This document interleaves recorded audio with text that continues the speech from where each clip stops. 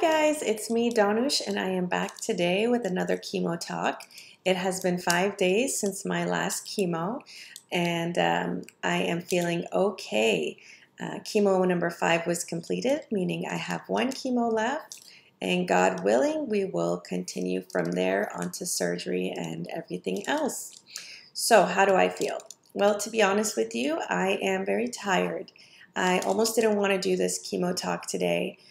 But since this is meant to be an inspiring channel and it's meant to motivate people, I decided that I would put some makeup on, wrap my head up, and come over here and talk to everybody and tell you how I've been doing and also discuss something important for patients going through chemotherapy.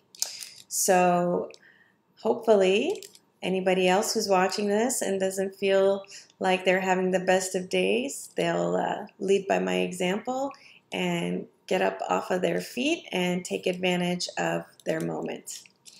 So, what do I want to talk about today?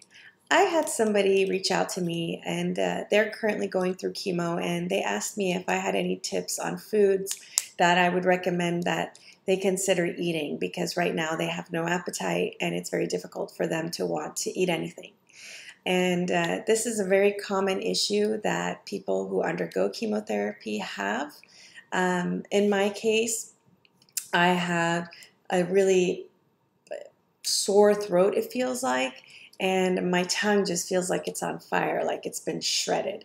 So to find foods that are appetizing or intriguing, attractive, is a little bit difficult. But since I am 5 chemos in, I do have a little list that I'd like to share for people who are starting to go through this process and they don't really know what they want or where to start.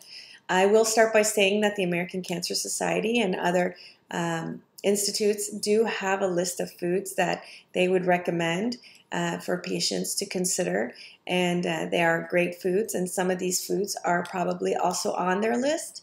I am not a dietitian. These are just things that I like that have worked for me, and hopefully they will work for you also. Number one thing that I like to eat after chemo is scrambled eggs.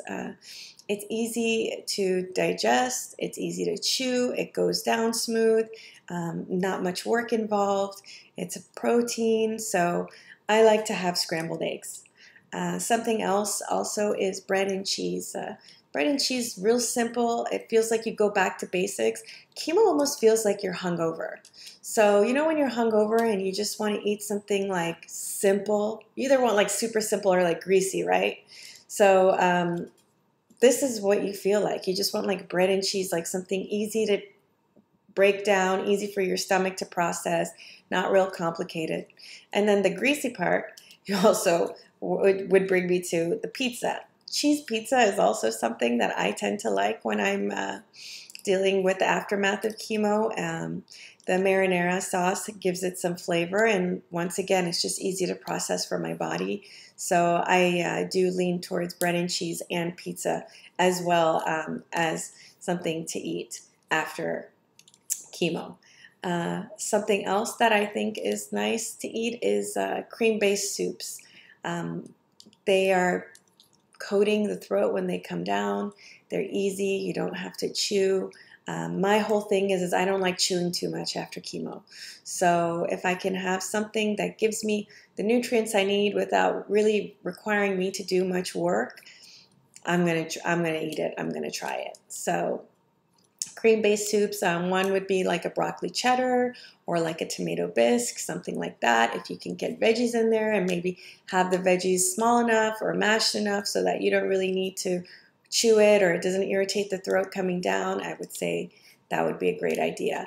I have also noticed I like to put lemon juice on food sometimes. Sometimes I don't. Sometimes I like to put some more salt on it. Sometimes I don't.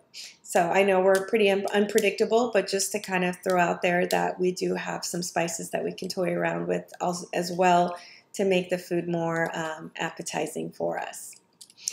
Spaghetti marinara also is something that I was thinking it would be a good idea. I didn't actually have it, but I think it would be good because the macaroni, if you have it real soft and then you just have some marinara sauce just to give it a little bit of flavor, and it would just go down real easily. I think that would be another option for somebody who is undergoing the aftermath of chemotherapy.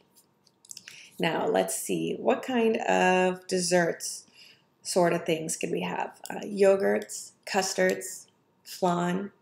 Once again, things that don't really require you to chew, slide down, and they kind of don't irritate the throat on their way down, which is great. Smoothies.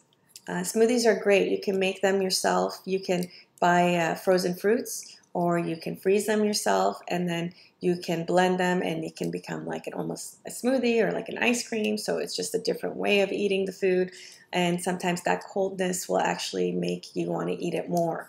So smoothie is great. Now, banana and milk smoothie is really nice. It has that coating texture that I mentioned, that I keep mentioning, and also it gives you some nutrients to help your body repair itself.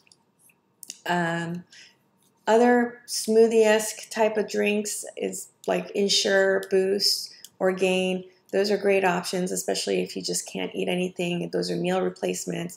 It's going to give you everything you need in a real, small amount of liquid. So those are great.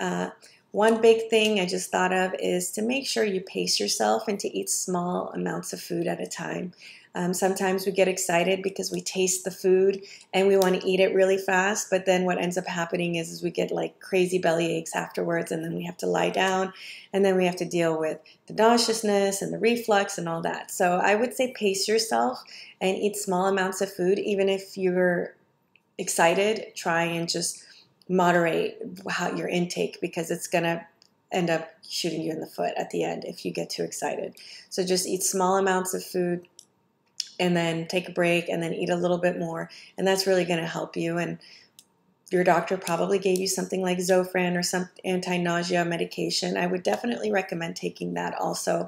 Don't wait for the side effects to rear their ugly head before you take it. Just as a precaution, take it. I made that mistake of just taking it once I started to feel like I needed it, and by that point I already felt so sick.